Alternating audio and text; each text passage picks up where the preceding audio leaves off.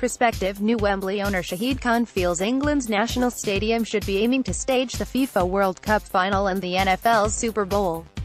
The Football Association confirmed last week it has received an offer to purchase the venue, with Khan, owner of NFL franchise Jacksonville Jaguars and Championship football team Fulham, the interested party. The 67-year-old Pakistani-American billionaire businessman has already offered assurances over England matches and promised to refurbish parts of Wembley, which opened in 2007 to replace its cherished predecessor. Speaking in an interview with BBC Sport, Khan revealed his grand long-term plans for the facility. "Our role would be to provide a world-class venue," he said.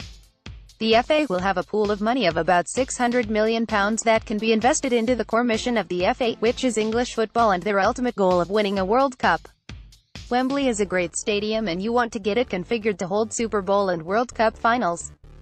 We would very much like for England matches and Cup finals to be played at Wembley. That is the DNA. We want to keep the original mission of Wembley alive. Frankly, that's what gives Wembley its value." Khan also indicated he would be willing to allow Fulham's rivals Chelsea to play at Wembley while the Blues' Stamford Bridge home undergoes a major redevelopment. "Personally, I have not spoken to Chelsea, but the CEO of Fulham has spoken to his counterpart at Chelsea," he said. "It making Wembley available was never an issue to us. Chelsea has been a great club and those relationships go back a long time.